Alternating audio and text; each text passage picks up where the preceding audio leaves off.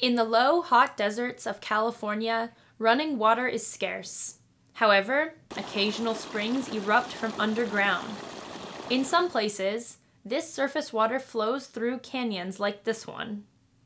This setting is home to a rare plant community called a palm oasis.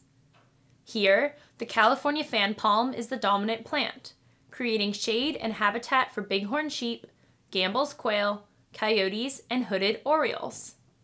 Let's look at the distinctive features of the California fan palm, Washingtonia filifera. The leaf stalk, or petiole, is green and armed with teeth along both sides. The leaf blades are stiff and palmately shaped, with V-shaped segments that have thread-like fibers on their margins.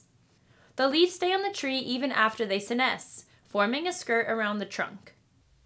A profusion of white flowers develop into more or less fleshy, black fruits that hang in large clusters among the leaves near the top of the tree. Fire is an important factor in this plant community. It rarely kills an adult plant because, unlike most trees, palms have water and nutrient-conducting tissues scattered through their stems and can't be girdled. But fire does kill other plants, removing competitors and organic matter that opens up space for palm seeds to germinate. Washingtonia filifera is the only palm tree native to California, and seeing it in its native habitat is truly special. Escape the city to find a special botanical treasure, the California fan palm, along with relief from the hot desert sun in a cool, shady palm oasis. Want to know more about the plants you see in California?